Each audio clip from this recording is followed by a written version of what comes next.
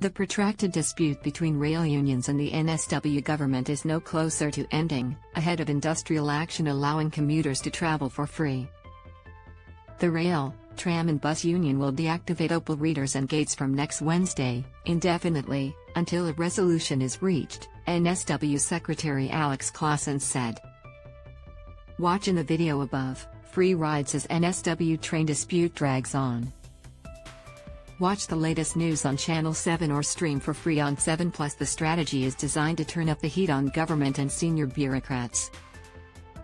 They are the ones responsible for this mess, they can now live with it, Claassens said on Wednesday. Premier Dominic Perrottet said the union was turning off the machines because 90% of passengers were still tapping on when the gates were left open last month. That shows the people of NSW just want to get on with it. That's what I expect of the union, he said. Not all stations have gates, but Opal poles at suburban platforms will also be deactivated.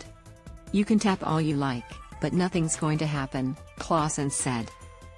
The deactivation will be coupled with a ban on issuing fines. The union believes it's within its rights, but Transport for NSW will try and stop it proceeding.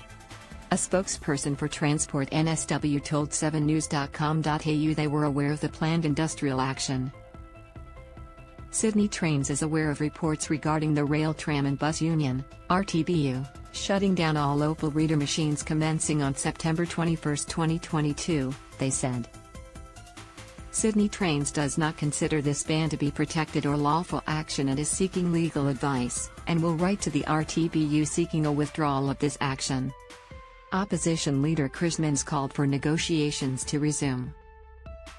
I'm happy that industrial action at least is not inconveniencing the public, but no one wants industrial action, he said.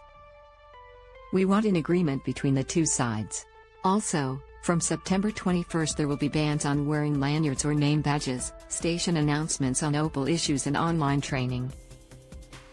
Perrottet threatened to terminate the existing enterprise agreement at the end of August after a month of industrial action caused widespread disruption across several days. Loading tweet he declared negotiations for a new agreement over and a final offer had been presented, but the unions rejected it and applied to the Commission to continue bargaining. The dispute returned to the Fair Work Commission on Wednesday, following a hearing on Friday and attempted conciliation. Claassens called the attempts a stalling tactic by the government. There is no point in coming to the conciliation table unless you've got the decision makers at the table, he said.